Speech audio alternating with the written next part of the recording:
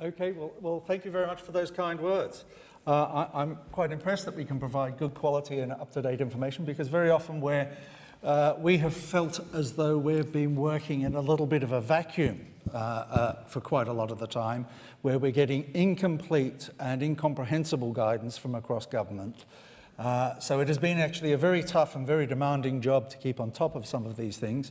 And I know that there is guidance coming out every day, but if you're getting repeat guidance, if you're getting completely conflicting things coming out, sometimes these things can be a bit difficult to keep on top of. And one of the key things that we have to do as a trade body, as the Road Haulage Association, is make sure that our members get the best possible information, the most accurate information to make critical business decisions. So first of all, I'd just like to explain just very, very quickly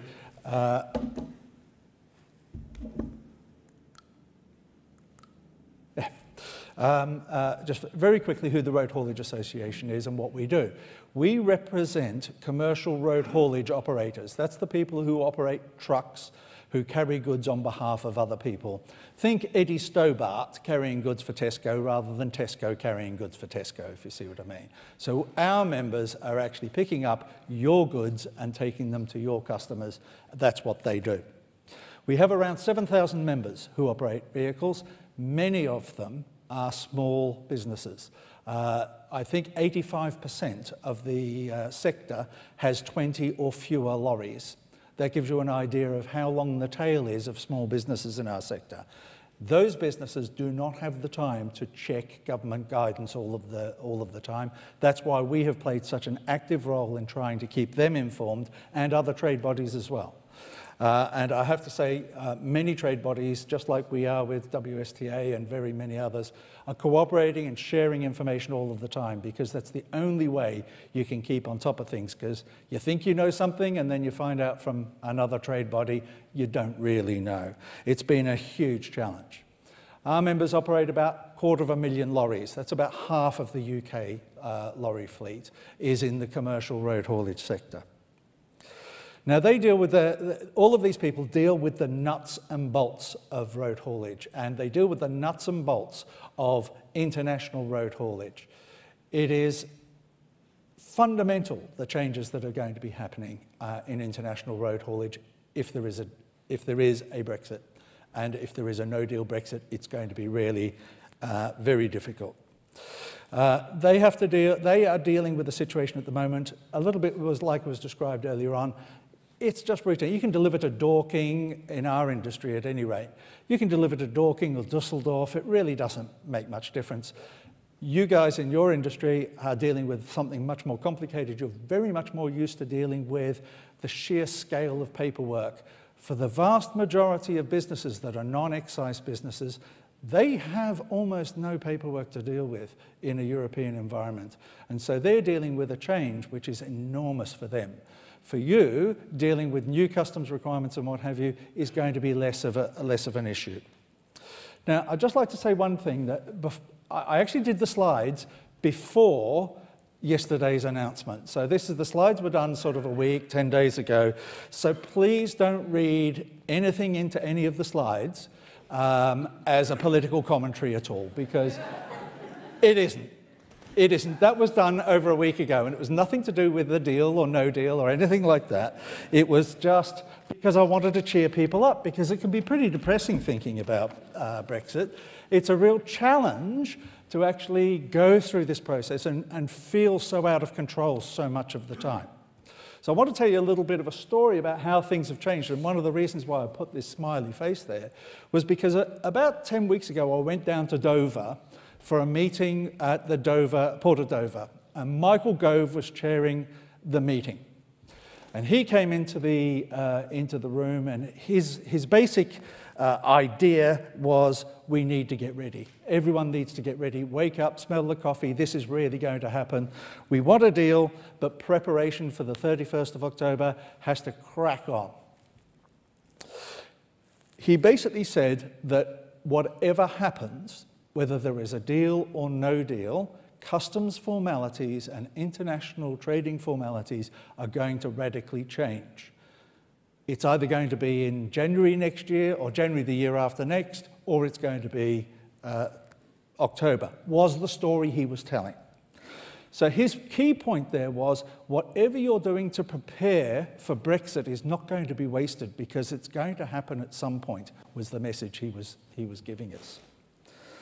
So all of the trade bodies there were ports, there were logistics companies, customs agents, Border Force were there, the Kent Police were there, everyone involved in the border thing were at this round table. And we were invited to pass comment on what we see as the problem.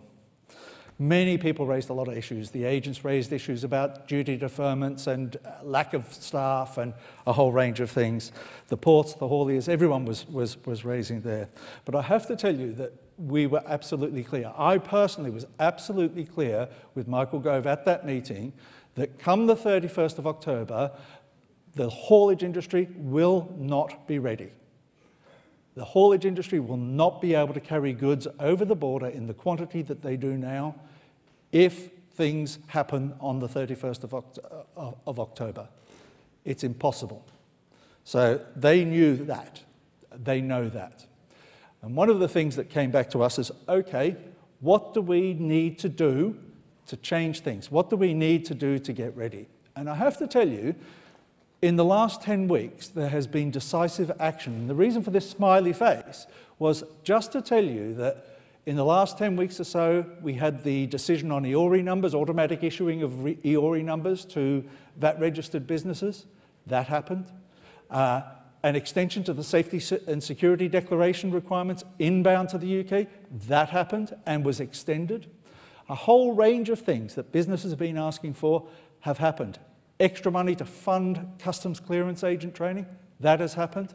So there has been a real change driven from the top, from Michael Gove and the senior ministers in terms of forcing preparation. I think they've spent far too much money in the wrong places probably, but at the end of the day, they could have given us more money in the Road Haulage Association. We'd have liked that. I'm sure the WSTA would have liked some free money as well. Unfortunately, free money is not on the slides, but they are very, very concerned about the shortcomings. And at least they've tried. But I have to tell you that there is still a huge amount of uncertainty, an overwhelming amount of uncertainty over some fairly fundamental border processes. And it's really difficult to prepare the whole supply chain when there are processes that people are unfamiliar with and do not know how to do things. So, let's just talk about when. This slide, as I say, was written before we knew that was going to be a deal, but actually nothing has changed yet. When could be the 1st of November? When could be the 1st of February next year? When could be the 1st of January 2021? Or it could be somewhere else if the politicians invent it. Now that causes huge uncertainty. And I think one of the speakers earlier on said, we did a load of preparation for March, but stuff it, we're not bothering this time. We're not bothering for November because we'll just wait and see what happens. And I have to tell you, that is not an uncommon story. Now, I've not heard it in this sector in particular. I've heard it from hauliers. I've heard it from businesses and customers of hauliers. There is a lot of people who've gone, I'm just going to wait and see, and I'm going to do something about it when it happens, if it happens. I've already said that it's impossible for us to be ready by the time of the 1st of November. I think any no-deal Brexit of any form is going to be very difficult. And it's going to be very difficult because some of the things you were talking about earlier on today, where you automatically fall out of European systems and there is no backup and you're going to have to manually do processes, well, you repeat that across all of the businesses and trades around, you can see how much more complex things are going to get. So the when thing is really important. When we change is important, but how we change to a Brexit is also important. And I want to talk about some of the specifics, if I may, about the things that have worried us right from day one. Three things have always bothered us in the RHA. Labour has been a real problem for us. We have a lot of non-UK drivers. We have lost drivers going back to Poland, Lithuania, and what have you. It's not an uncommon story. I'm sure that you will have businesses where your warehouses are having the same sort of issues. And part of that, as a haulage industry, we have to treat our staff much better than we have done in the past. Drivers do not get an easy ride in distribution centres and around the place. So we, as an industry, the road haulage industry, have a responsibility to improve things. But we also have a responsibility to make sure government knows if it puts restrictions on the movement of labour, or how those restrictions on the movement of labour happen, are going to have a direct impact on how we can service the distribution and supply chains of the UK. But that sort of is in the gift of the UK government to actually think in terms of its migration policy. So I'll leave that to one side. The second thing about Brexit that is a real knotty one for us is the issue of permits and licenses and those sort of routine things that hauliers have to do. A road haulage company in the UK has to have a community license that allows them to do international haulage in and out of the EU. It's a routine thing. The EU has given us a contingency program. It is going to allow UK hauliers to keep trading for 9 months after any Brexit. So that's actually a contingency that's been put in place to continue to allow the free flow of lorries. So that's not worrying us. It does a bit, but from your point of view, it's down in the detail. Licenses, driving licenses, all of those sorts of things. You may have come across the need for international driver's permits if you're going around Europe. Well, that's been negotiated and bilateral stuff has come out. There's only 3 now that you need an international driver's permit for. You need one for France, you need one for Italy, and you need one for Cyprus. The rest of the EU, you can drive on a UK license after Brexit. That's a real change from where we were. Some of the post offices don't necessarily know that. They'll still sell you international driver's permits if you're going to Germany, but that's because somehow the information hasn't cascaded down there. Driver's hours rules, all the things to do with the qualifications of drivers and transport managers, all of that is really for our industry to worry about. And to be honest, it's sort of under control. So day one, no deal. Trucks are still going to be able to move. European trucks are going to be unrestricted. They're going to be able to come in and out like now. Now, bear in mind that 85% of the road haulage that's done between the EU and the UK is in non-UK trucks. That means the lorries themselves are going to continue to have the permission to move. But our real problem, the what problem, the big what problem, is the customs and border issue. That is by far and away the most difficult and most intransigent for us. So I want to talk briefly about responsibilities. Over here we talk about the hauliers. You may not be able to see this at the back, but basically it says hauliers and drivers need the correct documentation to go through a port. If you do not have the correct documentation to go through a port, you will not get out of the UK. Coming back into the UK, the export customs documentation that will be expected will be the export customs entries. They're going to expect that, or you're going to need to be in transit. They'll orange lane you in Calais. They won't let you out of the EU if you don't have the right paperwork. The UK customs authorities have, as has just been explained, done a load of easements and simplifications, the TSP, the automatic issuing of EORI numbers, which some European countries had done before the UK, by the way. They've tried to make it as easy as possible so that we do not have clutter at the ports. But the European side of this equation are following the rules. They are following the rules without any real easements. So they're expecting you to have a proper customs documentation for every shipment in a lorry. Now, this is where it concerns us because some of our members are carrying shipments across. There can be 200, 300, 400 shipments on a single lorry. We have one of our members who actually took a photo, and we were at a meeting with HMRC, and showed a photo of a lorry with 13,000 individual shipments in it. Each one needs export customs declarations, import customs declarations. That's not a sustainable business model, by the way. That's not going to stay like that. People aren't going to send them shipments, parcels in that sort of way in future. But it's how it happens now.